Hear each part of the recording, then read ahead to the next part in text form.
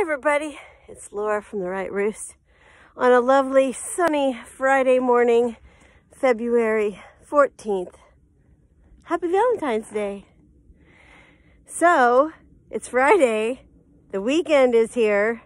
Some people are off Monday, I'm not.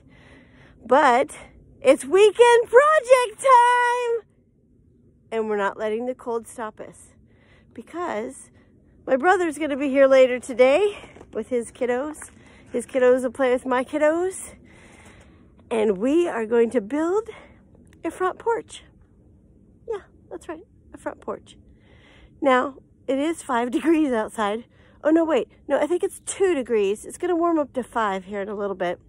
But I'm getting the ground prepared this morning before Joe gets here later today.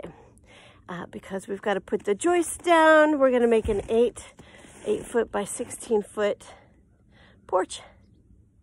We're not going to put an awning on top of it this time because, well, we can't do that in 2 days. But we're going to sure give it our best effort to do a front porch. We're going to post hole dig tonight and set concrete in so overnight so that we can start building tomorrow.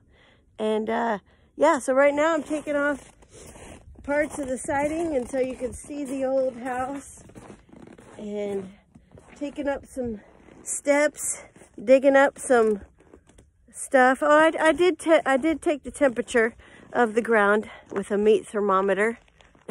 That's all I had. But it's 40 degrees, so we're all good. We're going to be able to dig with an auger. We're going to get an auger later today from Gherkin Rental.